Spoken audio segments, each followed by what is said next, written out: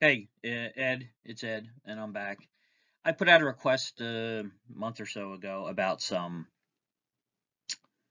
help with pictures or diagrams of reversing valves, changeover valves, four-way valves, whatever you want to call them.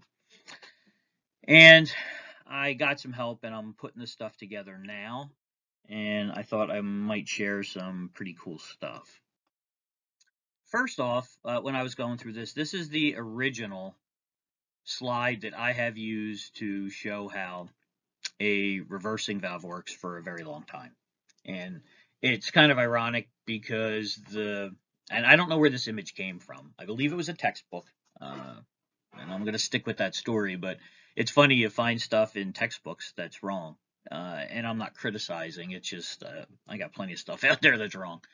But they're showing this low pressure liquid as the suction gas in this four-way valve. And I'm like, wow, that's kind of crazy. So just moving forward, I'll show you how I repaired it. But this is the one that I use to explain the process or the function, there's a better word, of a reversing valve. And it's really nothing more than uh, low pressure on one side of the valve is allowed to exist through the solenoid and the tubing that's attached to it. And then high pressure takes over low pressure, and that's what makes the slide move in that direction. And conversely, uh, the previous one we were making air conditioning. Now I think we're making heat. Yeah, we got hot gas going into our indoor coil, so we're making heat. And low pressure is over here, so high pressure overtakes it. And what causes the valve to actually shift is a pressure differential. Pretty straightforward stuff. I don't like the way this is drawn, and I never found anything better.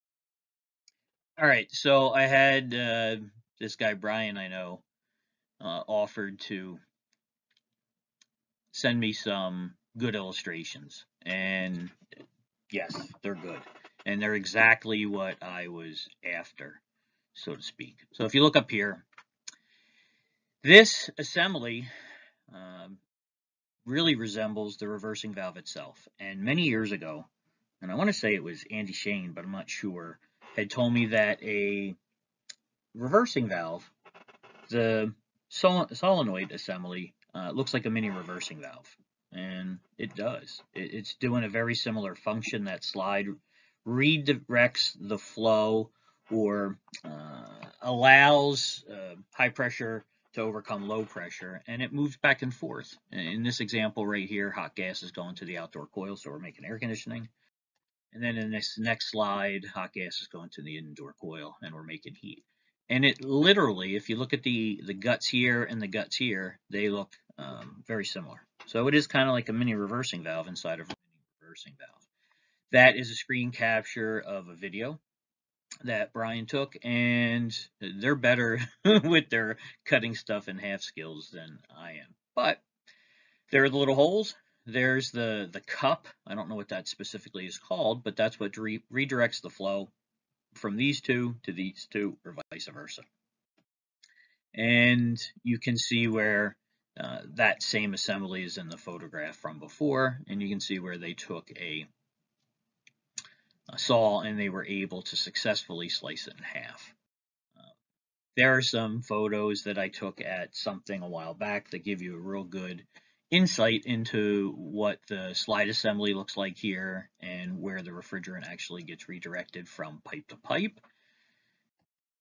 And that one right there is a good example of my handiwork, and now you know why I kind of giggled about having somebody else be able to do this, because I'm a bull in a china shop. But I knew what a reversing valve looked like inside because I did this.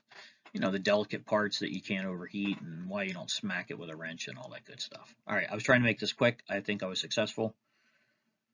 Thanks to everybody who helped or tried to help. I appreciate it, and I'm a big believer in sharing this content. We call it R&D, which a lot of people will associate with research and development.